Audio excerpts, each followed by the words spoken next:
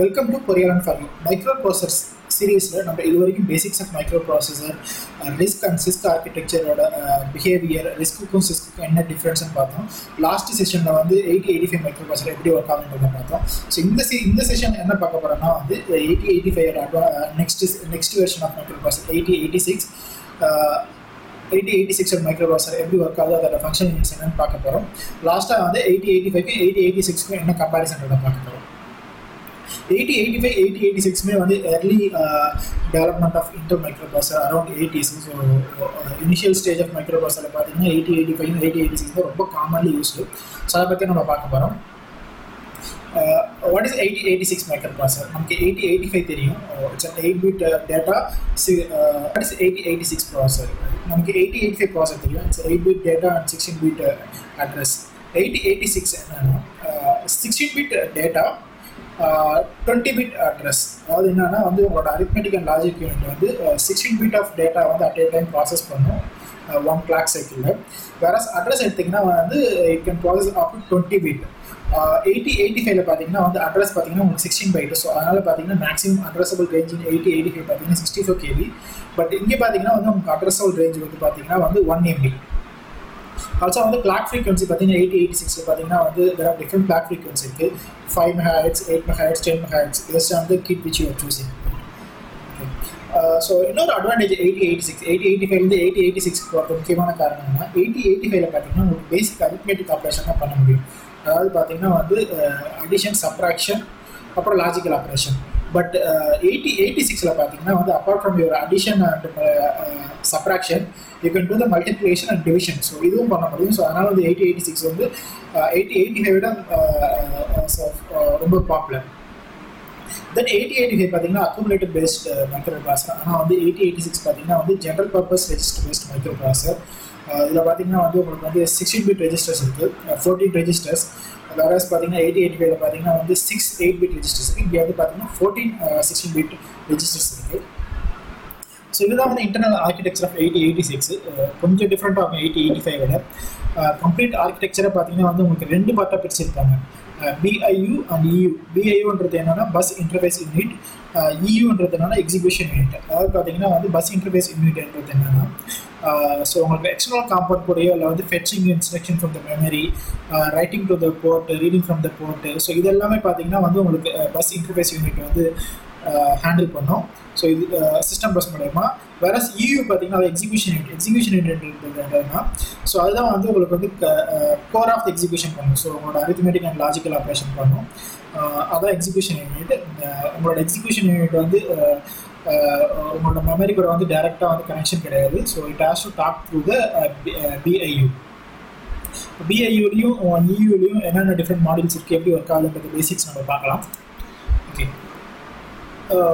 So ஏற்கனவே discuss பண்ண மாதிரி தான். ஸோ 8086 ஆர்கிடெக்சர் கம்ப்ளீட்லாம் வந்து so it's been divided into the 2.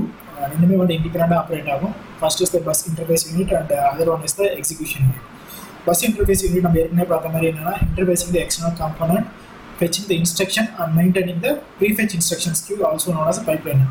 So இன்னொரு அட்வான்டேஜ் என்னன்னா 8086ல ஸோ உங்களுக்கு வந்து பைப்லைனிங் இருக்குது. பைப்லைனிங் என்னன்னா CPU வந்து என்ன நெக்ஸ்ட் இன்ஸ்ட்ரக்ஷன் எக்ஸிக்யூட் பண்ண போகிறோன்றதை ப்ரிடிக்ட் பண்ணி ஸோ அதை வந்து ஆல்ரெடி வந்து உங்களுக்கு வந்து க்யூவில் போட்டுரும். ஸோ வந்து உங்களுக்கு ஸ்பீடு வந்து ஃபாஸ்ட்டாக இருக்கும். ஸோ அந்த பைப்லைனிங் எல்லாமே பார்த்தீங்கன்னா BIUவில் வந்து அதாவது பஸ் இன்டர்ஃபேஸ் யூனிட்டில் தான் நடக்கும்.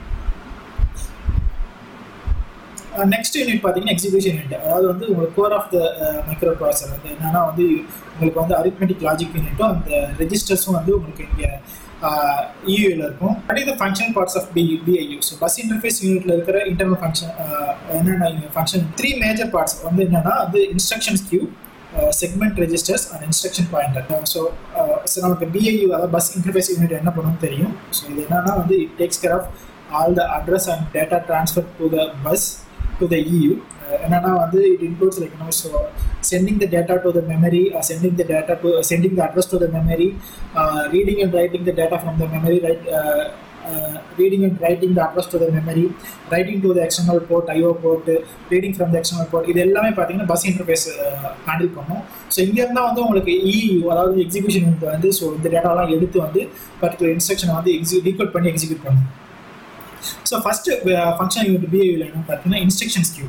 So ஸோ இன்ஸ்ட்ரக்ஷன் கியூ எதுக்குன்னா வந்து பைப்லைனிங், அதாவது பைப்லைனிங் என்னன்னா சிபி ஓகே ஒரு ப்ரோக்ராம் வந்து okay so n number of instructions இருக்கும். லெட்ஸ் லைக் சிபியூ வந்து இன்ஸ்ட்ரக்ஷன் 1 எக்ஸிக்யூட் பண்ணிட்டு இருக்கு. ஸோ அந்த 1 எக்ஸிக்யூட் பண்ணதுக்கப்புறம் சிபியூ வந்து திரும்பி வந்து செகண்ட் இன்ஸ்ட்ரக்ஷன் போய் மெமரி வந்து ஃபெட்ச் பண்ணி திரும்பி எக்ஸிக்யூட் பண்ணும். இது பார்த்தீங்கன்னா லாங் ப்ராசஸ். ஆக்சுவலாக வந்து இன்ஸ்ட்ரக்ஷன் கியூ என்ன பண்ணணும்னா அந்த பைப்லைனிங் யூஸ் பண்ணி சிபியூ வந்து ஃபர்ஸ்ட் இன்ஸ்ட்ரக்ஷன் எக்ஸிக்யூட் பண்ணும்போது இந்த இன்ஸ்ட்ரக்ஷன் கியூ வந்து நெக்ஸ்ட் இன்ஸ்ட்ரக்ஷன் ஃபெட்ச் பண்ணி சிபியூக்கு வந்து நெக்ஸ்ட் எக்ஸிக்யூட் பண்ணுறதுக்கு பைப்லைன் வச்சிடும். ஸோ இதுதான் வந்து instruction Q. So 8086 instruction Q பார்த்தீங்கன்னா வந்து it can hold up to 6 bytes of instruction. அதாவது வந்து ஸோ நெக்ஸ்ட் இன்ஸ்ட்ரக்ஷன் என்ன இன்ஸ்ட்ரக்ஷன் எக்ஸிக்யூட் பண்ணணுமோ ஸோ அப் டு வந்து 6 byte ஆஃப் இன்ஸ்ட்ரக்ஷன் வரைக்கும் இது வந்து அந்த இன்ஸ்ட்ரக்ஷன் கியூவில் வந்து ஸ்டோர் பண்ணி நெக்ஸ்ட் வந்து எக்ஸிக்யூட் பண்ணுறதுக்கு வந்து ரெடியாக இருக்கும். ஸோ இதனால் பார்த்தீங்கன்னா வந்து 8086 வந்து ப்ராசஸிங் ஸ்பீட் வந்து 8085 மோர் ப்ராசஸிங் எஃபிஷியன்சி ஜாஸ்தி. ஸோ அதுக்கப்புறம் பார்த்தீங்கன்னா வந்து செக்மெண்ட் ரெஜிஸ்டர் வந்து என்னன்னா 4 செக்மெண்ட் ரெஜிஸ்டர்ஸ் இருக்கு bird CS, DS, SS and ES. எல்லாமே பார்த்தீங்கன்னா வந்து 16 பிட் ரெஜிஸ்டர்ஸ். சிஎஸ் வந்து என்னன்னா போர்ட் செக்மெண்ட். என்னன்னா வந்து ஸோ உங்களோட சிஸ்டம் மெமரியில் so particular range of memory வந்து டெடிகேட்லி allocated for the code that can be executed.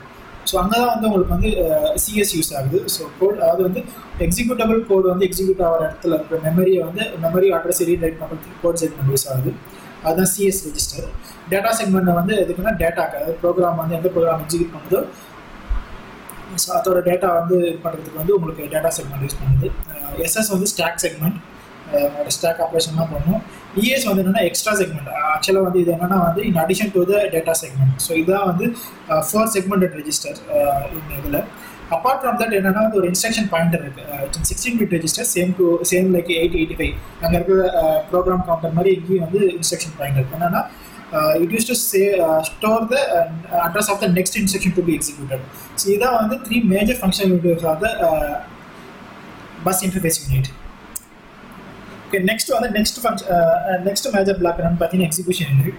Okay, so bus interface unit வந்து உங்களுக்கு எக்ஸ்டர்னல் காம்பனன்ட் கூட கம்யூனிகேட் பண்ணுறதுக்கும் ஸோ மெமரியிலேருந்து இன்ஸ்ட்ரக்ஷனை ரீட் பண்ணுறதுக்கு, ரைட் பண்ணுறதுக்கு, ஐஓ போர்ட் ரைட் பண்ணுறதுக்கு பார்த்தேன். ஸோ பட் இங்கே எக்ஸிக்யூஷன் யூனிட் என்னன்னா இந்த பிஐயூலேருந்து வர டேட்டாவை எடுத்து டீகோட் பண்ணி எக்ஸிக்யூட் பண்ணி ரிட்டர்ன் பண்ணுறது தான் வந்து எக்ஸிக்யூஷன் யூனிட்டோட முக்கியமான வேலை. 2 பார்ட் இருக்குது எக்ஸிக்யூஷன் யூனிட்டில். ஒன் இது ஏஎல்யூ அண்ட் அனதர் வந்து ஃபிளாக் ரெஜிஸ்டர்ஸ். ஏஎல்யூ நமக்கு தெரியும் arithmetic and logical unit compared to the 8085 apart from addition and subtraction. So இது வந்து என்ன பண்ணால் மல்டிப்ளிகேஷன் டிவிஷன் பண்ணும். ஃப்ளாக் ரெஜிஸ்டர்ஸ் என்னன்னா வந்து ஸோ நமக்கு 8085 பார்த்தீங்கன்னா வந்து உங்களுக்கு 5 ஃப்ளாக்ஸ் இருக்கும். பட் இங்கே பார்த்தீங்கன்னா வந்து 9 ஃப்ளாக்ஸ் இருக்குது. எதுக்குன்னா வந்து so based on the accumulator address வந்து இது வந்து ரிஃப்ளெக்ட் பண்ணும். ஸோ இந்த 9 ஃப்ளாக்ஸுமே வந்து 2 கேட்டகரியாக பிரிச்சிருக்காங்க, condition flax and control flax. So பார்க்கலாம் கண்டிஷன் கண்ட்ரோல் டிஃபரன்ஸ் பார்ப்போம். கண்டிஷன் ஃப்ளாக் என்ன பண்ணால் கண்டிஷன் ஃப்ளாக் வந்து it use to store the last arithmetic R logical ஆப்ரேஷனோட ரிசல்ட்டை தான் ஸ்டோர் பண்ணும். சிமிலர் டு 8085 பார்த்தீங்கன்னா இங்கேயும் வந்து சில ஃப்ளாக்ஸ்லாம் சேர்ந்தாரு. Carry flag, auxiliary flag, parity, zero, sign and overflow. வேற கண்ட்ரோல் ஃப்ளாக் பார்த்தீங்கன்னா வந்து இந்த ஆப்ரேஷன் வந்து எக்ஸிக்யூட் பண்ணுறது இல்லை ஈவியில். ஸோ ஃபுல்லாக கம்ப்ளீட் பண்ணுறது எல்லாமே கண்ட்ரோல் ஃப்ளாக் தான்.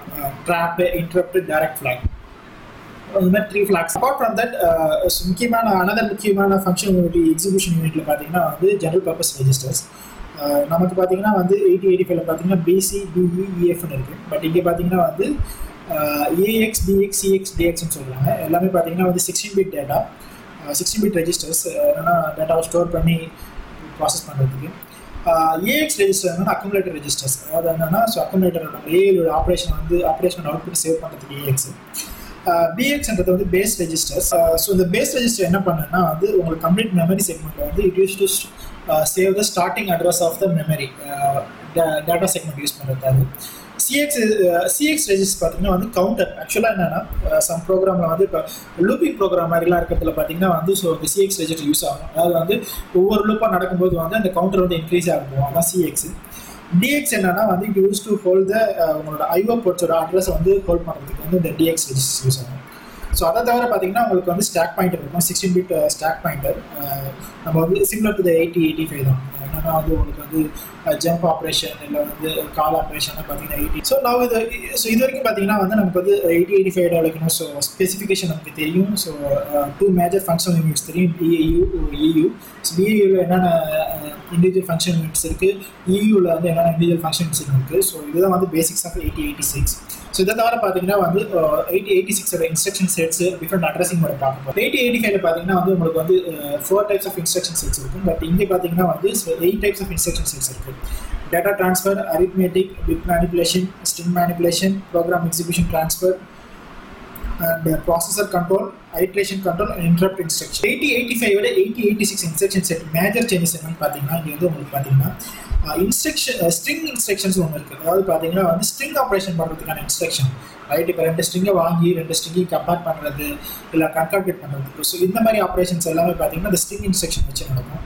இதை தவிர பார்த்தீங்கன்னா ஐட்ரேஷன் கண்ட்ரோல், ஸோ லூப்பிங் ப்ரோக்ராம்க்குலாம் வந்து ஸோ ஐட்ரேஷன் கண்ட்ரோல் யூஸ் ஆகும். ஸோ கம்பேர் டு 8085, ஸோ 8086 பார்த்தீங்கன்னா அட்வான்ஸ்ட் இன்ஸ்ட்ரக்ஷன் செட்ஸ் இருக்குது.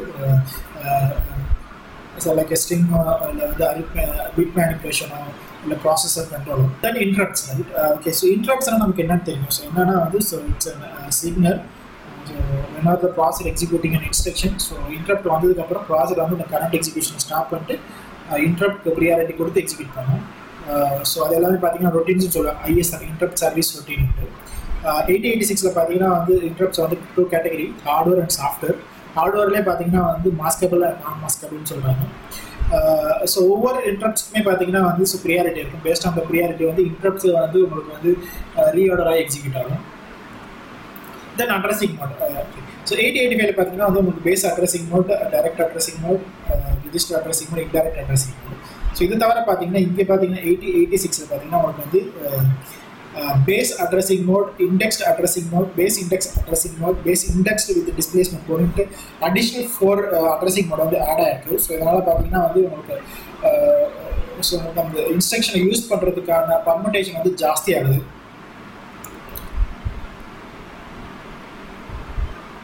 ஸோ இதுதான் advantages of. So next next so 8085 modes of operation. இது என்னன்னா வந்து 8085 அடிஷ்னல் பிஹேவியர் என்னன்னா 8085 பார்த்தீங்கன்னா நீங்கள் வந்து ஒரே ஒரு ப்ராசர் தான் யூஸ் பண்ண முடியும். பட் 8086 பார்த்தீங்கன்னா வந்து ஸோ நீங்கள் 2 ப்ராசர் வந்து சேம் கிட்டில் யூஸ் பண்ணலாம். அதை வந்து என்னென்னா பேஸ்ட் ஆன் ஆப்ரேஷனை வச்சு அதை பிரிக்கிறாங்க. So minimum mode and maximum mode. Minimum மோடில் வந்து ஒரே ஒரு ப்ராசர் யூஸ் ஆகும். வேற மேக்ஸிமம் மோடில் பார்த்தீங்கன்னா 2 ப்ராசர் யூஸ் ஆகும். பட் ஆனால் வந்து உங்களுக்கு வந்து ரேம் வந்து காமன் ரேம் தான். இது எப்படி கனெக்ட் ஆகிருக்குன்னு பார்த்தீங்கன்னா வந்து ஸோ இங்கே பார்த்தீங்கன்னா வந்து 2 ப்ராசர் இருக்குது, 8085, 8086. ஸோ இது எல்லாமே பார்த்தீங்கன்னா வந்து கிளாக் வந்து சேம் கிளாக் தான். அதுக்கப்புறம் பார்த்தீங்கன்னா வந்து உங்களோட ஐஓ யூனிட்ஸ், பஸ் கண்ட்ரோல் எல்லாமே பார்த்தீங்கன்னா காமன். அதாவது வந்து bus control logic, memory and IO எல்லாமே வந்து காமன் பிட்வீன் தீஸ் 2 ப்ராசர். இது எல்லாமே வந்து ஷேர்ட் மோடில் ஒர்க் ஆகும். ஸோ இதுதான் வந்து 8085 வந்து 8086 வந்து advantage. Okay, so now we know about 8085 and 8086. Okay, so let's see the advantages of 8086 over the 8085. 8086 பார்த்தீங்கன்னா 1 MB memory compared to the 64 KB in 8085. Clocks எல்லாமே speed backward compatibility with the 8085. 8086 வந்து 16-bit processor compared to the 8-bit 8085. 8086 பார்த்தீங்கன்னா 20-bit addressing mode compared to the 16-bit in 8085. 8086 பார்த்தீங்கன்னா உங்களுக்கு pipeline architecture support பண்ணும்.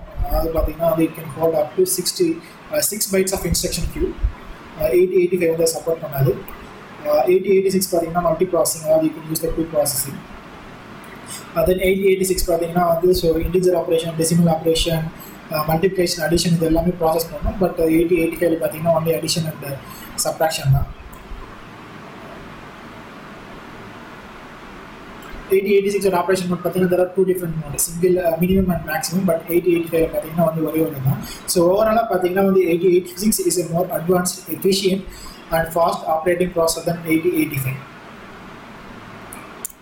What is the difference between 8085? It's almost like similar to similar data. நம்ம advantage என்ன பார்த்தோமோ so அதான் different பண்ணியிருக்கோம். 8085 it's 8-bit processor, 8086 is 16-bit processor. 8085 பார்த்தீங்கன்னா வந்து 8-bit data, whereas here 16-bit data. Addressing பார்த்தீங்கன்னா வந்து 64 KB in 8085, 1 MB in 8086.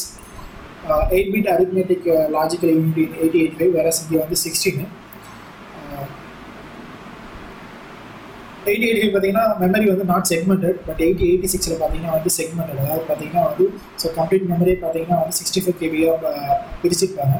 8085ஓட speed பார்த்தீங்கன்னா வந்து 3 மெகாஹெட்ஸ், வேற 8086 பார்த்தீங்கன்னா வந்து டிஃப்ரெண்ட் ஸ்பீடில் ஒர்க் ஆகும். That is starts from 5, 8 and 10 megahertz. Okay, so 8085 is an accumulator based processor. 8086 is a general purpose register processor. 8085 பார்த்தீங்கன்னா 5 flags இருக்கும், வேற இங்கே பார்த்தீங்கன்னா 9 flags இருக்கும்.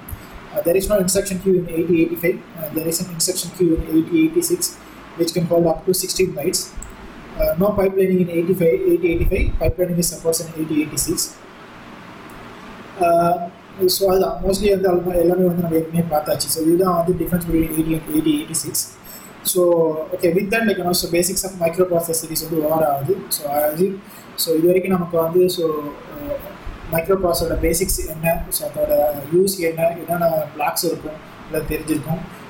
டிஃப்ரெண்ட் டைப்ஸ் ஆஃப் ஆர்கிடெக்சர், அதாவது வந்து சிஸ்குக்கும் என்ன டிஃப்ரென்ஸ்னு தெரிஞ்சிருக்கும், எது பெஸ்ட்டுன்னு தெரிஞ்சிருக்கும். அதுக்கப்புறம் வந்து 8085 ப்ராசஸர் பார்த்தோம், 16-bit ப்ராசஸர். ஸோ அதில் இருக்க ஃபங்க்ஷன் யூனிட்ஸ் பிளாக்ஸ் பார்த்துருக்கோம்.